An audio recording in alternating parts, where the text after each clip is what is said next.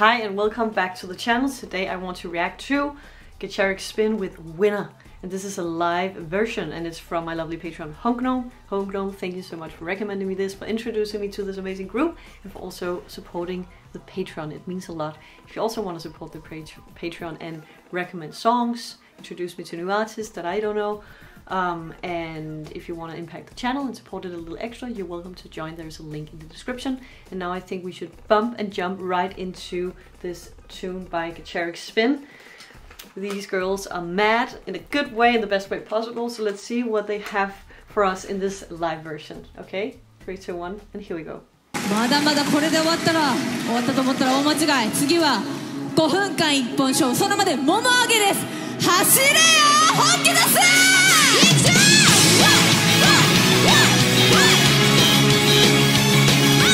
Yeah, here we go. I love their outfits. That yellow outfit is incredible. Look at it. I love it. つまずきこけて泣いてほらうつむく日でも勝利の光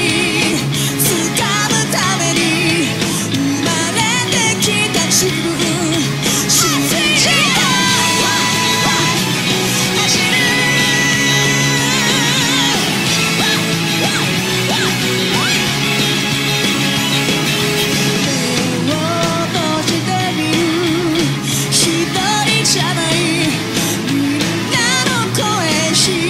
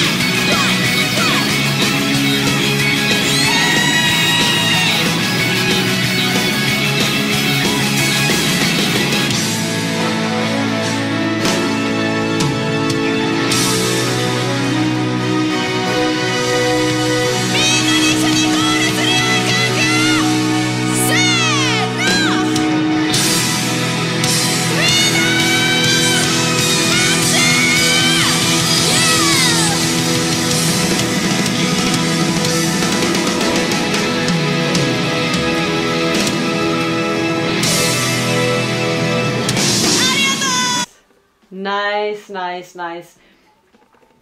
The energy in they have so much, I feel like saying electricity in them, these ladies. It's just incredible. Like, I cannot watch these ladies without getting charged up in some way. They have such an incredible, unlimited way of expressing themselves, and it's incredibly inspiring. Also, I just, you know, the way they just energetically, authentically jump around on the stage, the energy they have, not only in the music, but you can feel like the music is an extension of how they kind of are, the personality, or at least one side of them. I know that they're on stage, but it's still just this explosion of power from these women. Also, I just, you know, their style is always like, they have this really individual, exciting, fun, colorful, powerful style, and I just loved the outfits. That dress was so like cute and nice and sweet, but also just mixed with the wild energy was just the perfect combination. And also the yellow outfit, I mean, I get so inspired when I look at them. I just feel like going out and like shop. But that part of it aside, like the visuals, the way they like take over the stage and the colors they wear, it's just we can say like a piece, one of the many pieces to why I think it's so incredible to watch these ladies. Every time I watch the music videos, it's like everything they do is this very cohesive, creates this very cohesive experience where it's all like aligned, not because they probably put, you know, thought into it and plan things and so on. They're not just like taking some random thing on and hey, let me shoot a music video. I know that, but it just seems so obvious that they are really authentic and true to who they are, and it just shines through in all these different layers based on the music, the lyrics, the way they engage with each other and the audience. It is incredible. And by the way, the engagement of this audience was just incredible. Like the energy in the room was just so high, and I got goosebumps at some points, and I thought, imagine being in that crowd right now. And obviously you could just see them having fun, and it's just so contagious every time I watch these ladies perform live. So thank you so much, Honkno, for sharing this song with me. If anyone has maybe some other perspectives or they agree with what I'm saying, please share that in the comment section below. Cannot wait to have a chit chat with you, and I really look forward to diving into more. If any of you have any questions or some recommendations, you can also let me know. And if you also want to support the Patreon and show me songs and introduce me to artists, you're welcome to join the Patreon. There's a link in the description, and I just want to thank you. If you enjoyed these non-interrupted reactions, you're welcome to join the channel. Thank you so much for watching. I hope I'll see you soon, and I love you. Bye.